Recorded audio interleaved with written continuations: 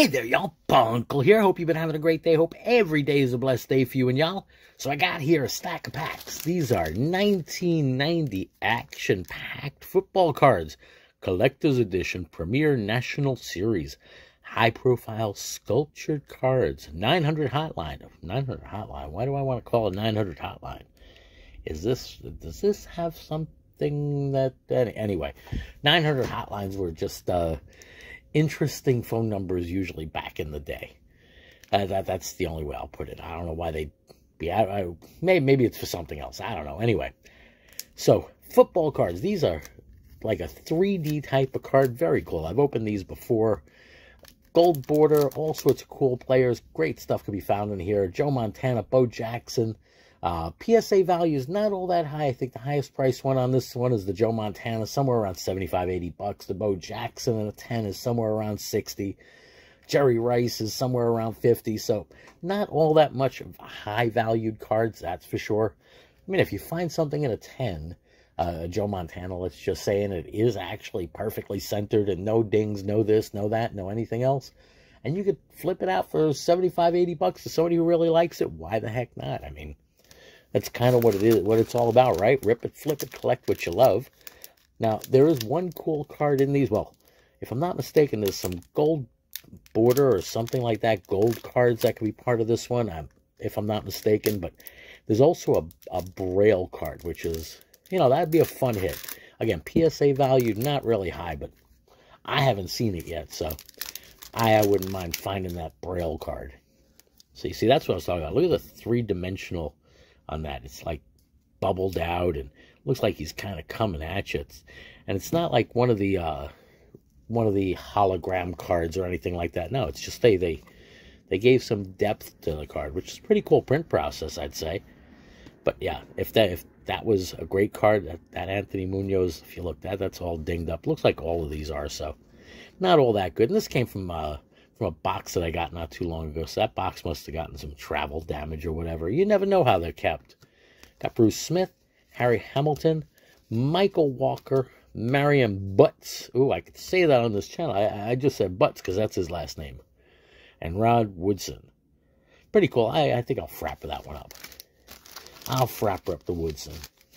Yeah, I think so. Now, as always, if there's somebody that you would have put up on your wall of fame that I didn't put up on mine, let me know in the comments.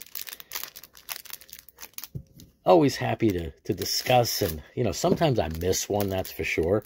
Other times, you know what, I just ain't feeling putting that player up there for whatever other reason. I'm just being snarky there. All right, we got Ron Wolfley. Now, this pack looks like it's in better shape. I don't see any kind of corner dings. I mean, it could be kind of hard to tell if there's a corner ding or not.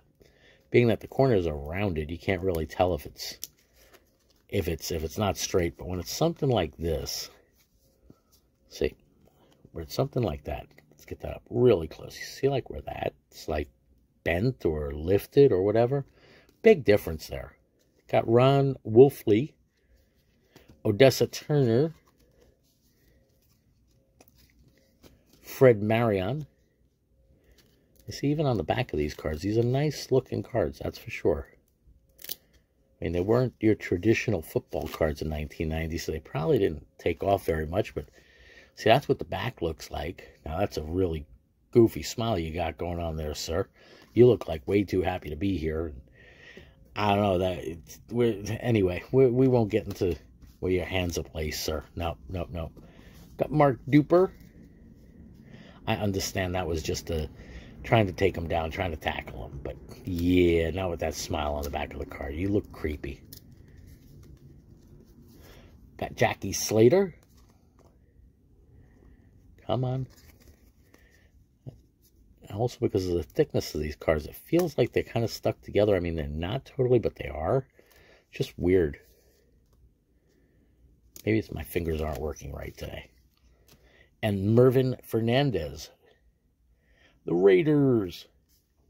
That's when they were in Oakland.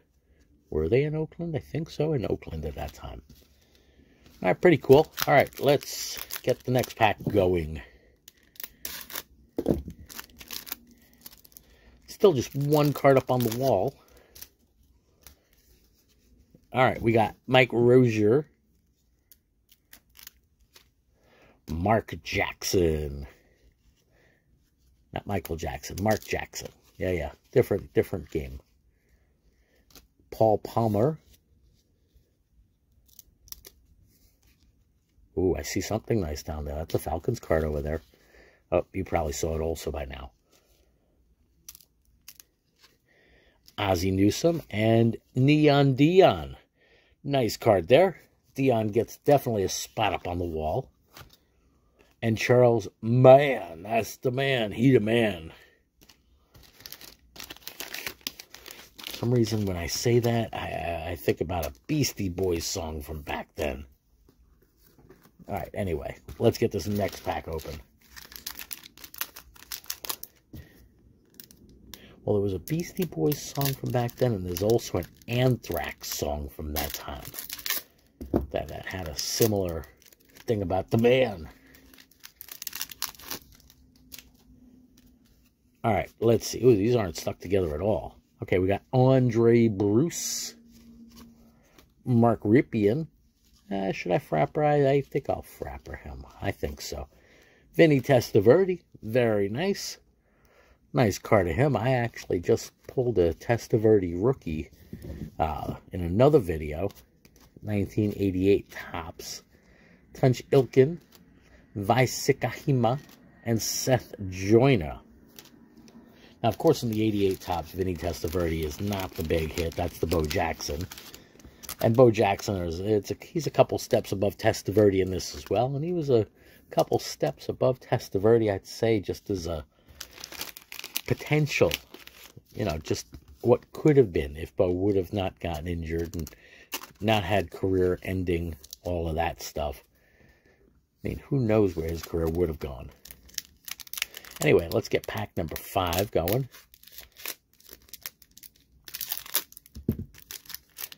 You see, that's the thing. Deion Sanders was definitely a lot of flash, a lot of brash. His baseball career was definitely not as good as his football career. I mean, he basically played the Yankees to get his Falcons contract better, and back and forth and back and forth and back and forth. From what I was reading, the Falcons had a lawsuit against the Yankees, and the Yankees were all livid about that, and just a whole sort of mess. Got JoJo Townsell. All right, we got an LT, Lawrence Taylor. Nice hit there. Very cool. Stanley Morgan. Sounds like a banker name. He's your anchor banker. He understands. Not really. Anchor bank is long time gone. Tim Brown. Stephon Page. Nice catch. If you could touch it, you should have caught it. Chris Hinton. That's what they taught us in football. If it touches your hand, you should have had it. You should have caught it. There's no reason you should have dropped it. Whether baseball, football, maybe we were taught a little bit tougher back then. I don't know. Or at least they tried to teach us that. All right, we got our last pack going here. Hope y'all enjoyed. I definitely appreciate you watching and commenting and thumbs upping and all of that other great stuff. All right, we got another Vinny Testaverde here. Okay, that's pretty cool. I'll frapper that one up.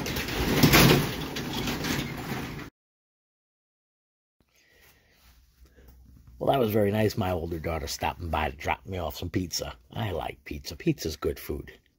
Got John L. Williams, Lee Williams, Tunch Ilkin, and who's stuck to the back of Tunch Ilkin? Vaisikahima and Seth Joyner. A lot of duplicates there, which kind of makes sense. I don't think this was a very big set, maybe 300 cards total. So after you go through a box or two of these, you probably got the whole set. All right, so we got the next Testaverde.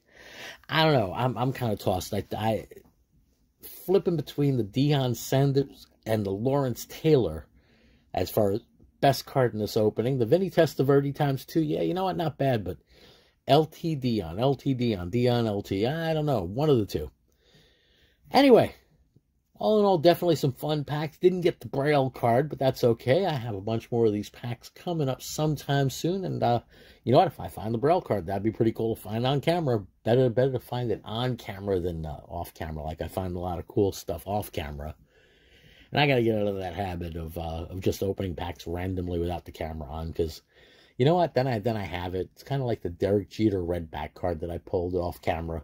It's like, I wish that would have been on. Anyway, hope y'all enjoyed. Y'all take care. Stay well. Stay blessed. Bunkle out.